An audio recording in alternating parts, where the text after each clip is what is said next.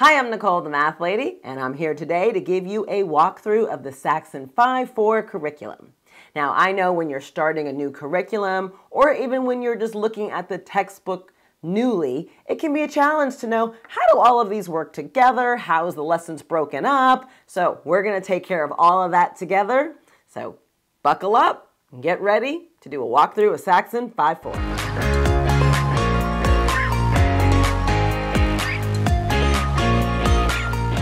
All right, let's get started with the name. It is called Saxon 5-4. And people always ask me, what does the 5-4 mean? Well, you want to focus on the second number. The second number is 4, which means this is on grade level for 4th grade. But also, 5th graders can use it. Maybe 5th graders who might be struggling a little bit, or maybe that's just the pace that they're working at. So it's for 5th graders and 4th graders on grade level for 4th grade. We're going to be using the 2005 3rd edition. That's the most recent one, and that's also the one I used for my videos. Let's take a look at the books you'll need for the Saxon 5-4 curriculum. First up is the student textbook. All right, it is soft cover, and it's the hefty one. It's a little big. But you're also going to need the solutions manual. And the third one is called the test and worksheets book.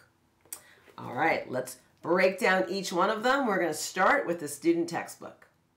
The student textbook. First thing you need to know is that this is the main book that you're going to need for the Saxon 5-4 curriculum. There is not a teacher's guide or a facilitator's guide. Everybody uses the same books. Now, how's it broken down? There's 120 lessons and 12 investigations. Investigations are kind of hands-on lessons, kind of like science labs, where students get to be just a bit more hands-on as they're learning that lesson. Now, let's look particularly at a lesson. It's broken down into 4 parts. There's the warm-up, the new concept, the lesson practice, and the mixed practice. Let's go through each of those. Let's start with the warm-up. The warm-up is just that. It's just going to spend around 10 minutes trying to get your students' brain ready for doing math. The first part of it is called the facts practice. Now, the facts practice is where they get to work on those math drills, you know, those things that we want to become automatic. Okay, now, they have these worksheets. The worksheets are located in that test and worksheets book, and the students can write directly on them. They're timed for 5 minutes, and students do some quick drills just to get to that place of automaticity on their math facts. Second part of the warm-up is called mental math. It's just a handful of problems that students should be able to do in their head. But there is a place to write down their answers. Again, it'll be in that test and worksheets booklet. The third part is called the problem-solving question. And it's generally one question where it's less computation-based and it's more logic-based. The students are going to have to figure out a strategy to solve that problem. All in all, the warm-up should take just about 10 minutes just to get our students started. The next section is called the new concept. This is where all the material for the day is taught, the new math material. Now, there's 3 ways that you can handle this. You could decide to teach your student yourself. Everything you need is in that student textbook. Or you could give the book to your student and have them teach themselves. Or, and a lot of people do this, they use me, Nicole the Math Lady. I teach each and every lesson in the student textbook. And I teach it how it is in the textbook. So they are pre-recorded, so you can watch it at any time that you want to do your math. Generally, lessons are 5 to 10 minutes in length. The third part is called the lesson practice. This is where they have a few practice problems on what they just learned in the new concept. And it's just a chance to give them some real practice to make sure they got the new concept. Now, there's not space in the book for them to actually work out these problems. So I tell my students just to keep a spiral notebook next to them and record their answers there so they have them at all times. Now, you also could do something a little extra. On the Nicole the Math Lady platform, I have an optional practice problems video.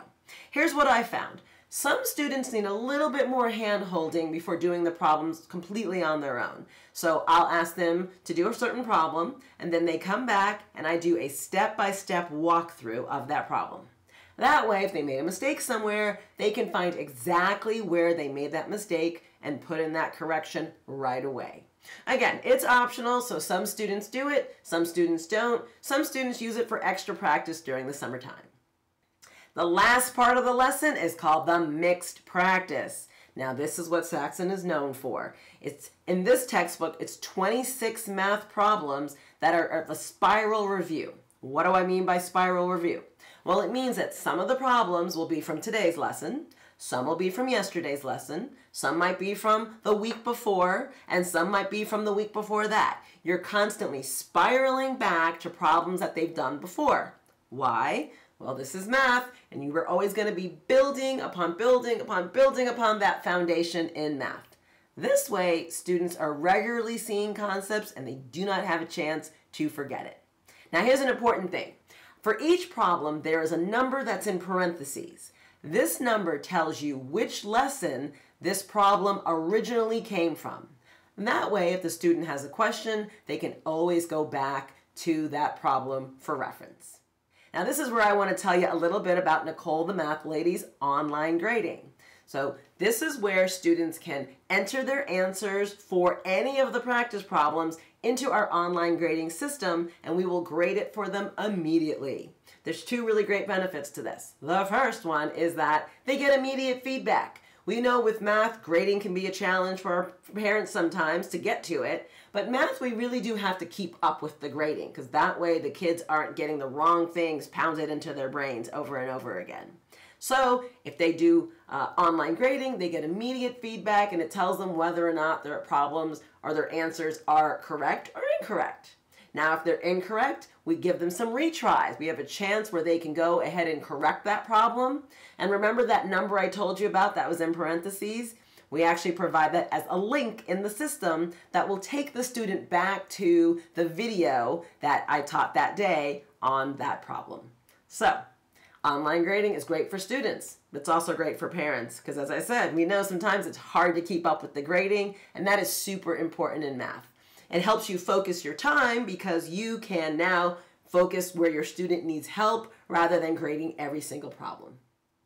There's just a few other things in the student textbook that I want to cover. Now remember, I said are those investigations. Those are there. They're generally every 10 lessons you'll find an investigation. You'll also find a really great glossary in the back of the book. And in the front of the book, you'll find a few things like a list of materials, a letter from the author. His name is Stephen Hake, wonderful man. I've had a chance to meet him. And then you'll also find a little bit about the Saxon Math philosophy. I highly recommend reading those pages before you get started.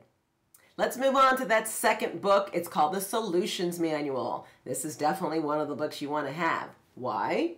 Well, because in the Solutions Manual, you'll find detailed walkthroughs of each of the practice problems that they'll do. You've got them for the lesson practice. Those are more simple walkthroughs, but then the detailed ones come for the mixed practice. So you definitely want to get your Solutions Manual. The third one, again, is the Test and Worksheets book. So you're going to have tests. Every 5 or so lessons, there's a test. And there, at the beginning of the test section in the booklet, you will see a schedule on which you should administer the test. Now, if you have the Nicole the Math Lady platform, we actually have those tests in our system, so you don't have to worry about when it comes up in the schedule.